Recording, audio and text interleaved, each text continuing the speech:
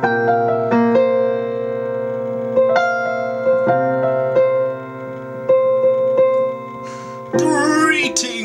YouTuber! My name is Jack Hill, and welcome to my channel. Today's vlog is going to be a bit about my diary, which I have right here. And also, I've got a new mic, so I might phase. Right now, I'm going to phase between the camera microphone and the new microphone. Hello, hello, hello, and there we are. That's the new microphone, so I hope the audio is slightly better. Too much clicking, sorry. Okay, so Prison Diary. I wrote this, I started writing it actually because one of my lecturers who came to visit me whilst I was inside suggested that I keep a journal of everything that happens because there is no experience in life without narrative. That was his exact words. So I've done exactly that. And I wanted to share some with you because some are weird, some are funny. A lot of it is just a bit of an insight into what prison is like. So I'm just going to share little sections of this as we go. And people can pick up any questions that they want and I can do response videos as we go. Okay, so I've talked a bit about the first couple ones. One of which was a diagram. See if I can show you this diagram. A diagram of me doing a giant poop in the toilet. And then, you know, having to put a coat hanger inside a plastic bag to push it down because it blocked the toilet. So there's a bit of the level that we're at here. Sorry, it's not all toilet humour related. Okay, so I've clicked again, damn it. Tuesday 29th of November. I shall read it to you first and then explain what's happening. Royal letters to Shell Mum Joe Manda. Food hospital is cool. Lady with fish odour syndrome fascinated me. A weird syndrome that. They smell like fish all the time. Hence fish odour syndrome. Almost December. I was always looking for the next point in time. Obviously, everyone's always looking like, oh, it's almost this month, it's almost that month, it's almost summer, I've almost got through to this. It's just part of the prison mentality that goes along with sentencing and stuff, and being trapped in a place you can't escape, I guess. Richard asked me to learn Christmas songs on the piano. I'm currently training up my sight reading ability, as I'm shit. It's fecking freezing. That's how I ended Tuesday 29th. I remember at that stage there was actually a little hole in my window. Someone had burnt it out with a lighter so they could send packages to people outside on the yard, and so they could, if someone threw something over into the yard from outside of the prison, they could then go to this wall that I was next to. I've never done this, but this is what it would be used for. And the person in my cell would have put down a piece of string really quickly, the person would have tied it to it, and you could just pull it back up and then get it through the window.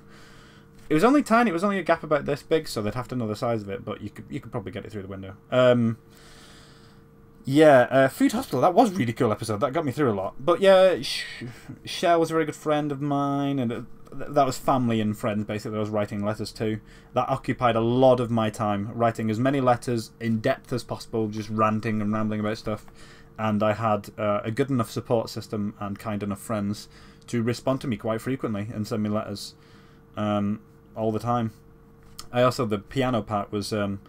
because I'd played a tiny bit of piano when I was younger, for like maybe 6 months, attempted lessons and stuff. I really hated the lessons, I just wanted to play by ear and prat around really, and then wasn't really good with music either, sight reading, I mean, actually reading score and music. I wasn't particularly good at that stage, so then stopped that musical career, nothing for about, I don't know, 5, 6, 7 years, and then started playing guitar and a few other things. And then suddenly, when I was in prison, got back on a piano and was like, oh, this thing is lovely. So I started learning it again. And played a few songs. What was it in the previous one? Oh yeah, in the previous one, Wednesday 23rd, it was World Faith Day. And I performed a song called Taylor 7 times. Got a lot of praise and disbelief in my 2.5 months of playing piano. Drama girl. And then I left a blank space because I couldn't remember her name and was hoping to meet her again. Never meet her again. Met her again.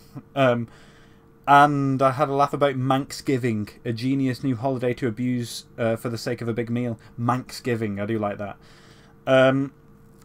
So let me go on to the next one. This was one of the things I wanted to talk about. This was my first prison hug.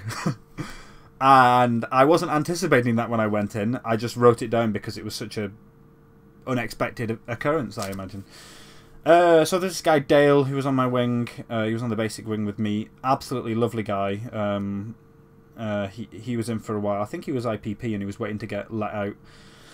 And he'd been in for a very bad reason. Him and probation had just gone head to head a little bit, and they phoned up his work at one point and informed the place that he was working for of his criminal record, or that maybe that he had a criminal record. I'm not quite sure of the details, but this is what he said. They informed him of his criminal record, and he lost the job because of it. It was only a temp job, and they just decided to not take him on anymore.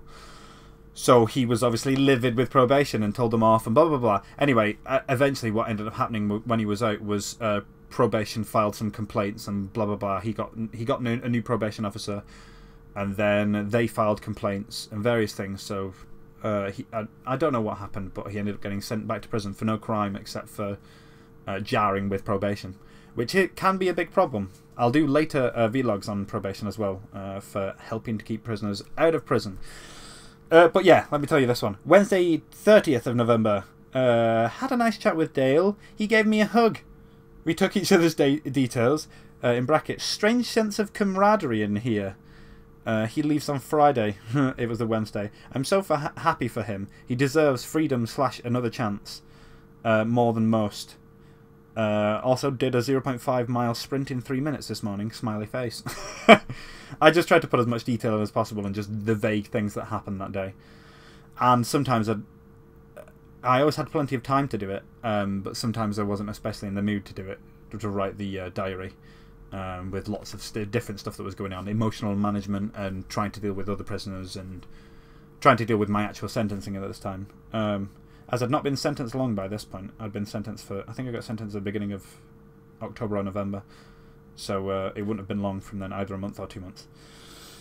But that's it for this week. I just wanted to share with you that I got a prison hug after only a few months in prison. What was it? August 31st, November, like 3 months in prison? August, September, October, November. 3 months in prison, and I got a hug. I'm just that kind of player, you know. I get along with the prisoners that well. Subscribes, likes and comments, all very appreciated. Shares are also incredibly welcome. If you have any questions, please feel free to ask me. Ask me. I'm open to all questions.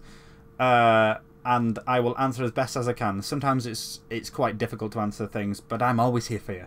And I'm here to give you the truth. That's the reason I'm doing this whole vlog, is to try and put the truth out there and just share my experiences, because it was weird and I'm happy to share it. So, I love you all. Subscribe, like, comment.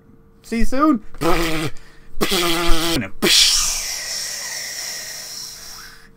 Bye.